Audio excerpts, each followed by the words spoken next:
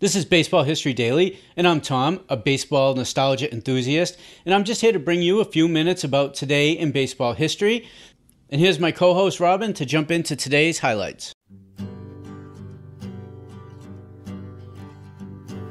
September 5th, 1954, Hank Aaron goes 4 for 4 in a 9-7 triumph over the Cubs, but breaks his ankle in the second game of a doubleheader and is lost for the remainder of the season.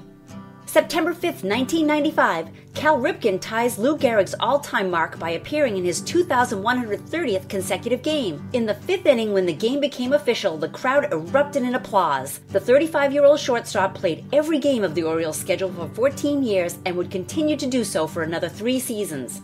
September 5th, 1998, a banner day for the performance enhanced. Giants outfielder Barry Bonds sets a new National League mark, reaching base in 15 consecutive plate appearances, breaking Dodger Pedro Guerrero's mark of 14 established in 1983. Mark McGwire slugs his 60th home run of the season to become the third player in history to reach the milestone. The first inning blast off lefty Dennys Reyes helps the Cards on their way to a 7-zip blanking of the Reds. Sammy Sosa hits home run number 58 in Chicago's 8-4 win over the Pirates as the Cubs maintain their lead in the race for the wild card spot. And on September 5th, 2002, Texas pounds Baltimore 11-2 as shortstop Alex Rodriguez homers twice to give him 50 for the year. He becomes the 5th player in history to record successive 50 home run seasons. That was September 5th, this day in baseball.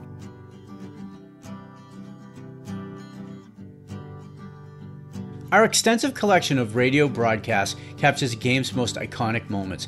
They are retold to you by those who lived it. These broadcasts narrate more than just a game. They paint a vivid picture of the era and the legends that shaped it. Have a quick listen. Brought to you direct from Comiskey Park. Speaking to you from Crosley Field in Cincinnati. This is Ernie Harwell at Memorial Stadium in Baltimore, Maryland. Good afternoon, ladies and gentlemen of the radio audience.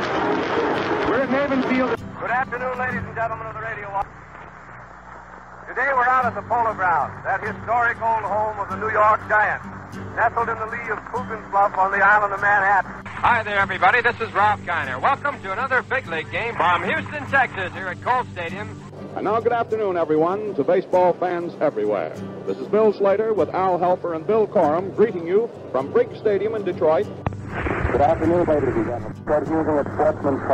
Welcome you to another baseball broadcast, brought to you direct from Wrigley Field. Well, it's another beautiful day here in Yankee Stadium. This is Ben Scully, along with Jerry Doggett and Al Helfer, inviting you to stay with us now. Excited to start listening to some of these games? Just come on over to members.thisdayinbaseball.com and join us today.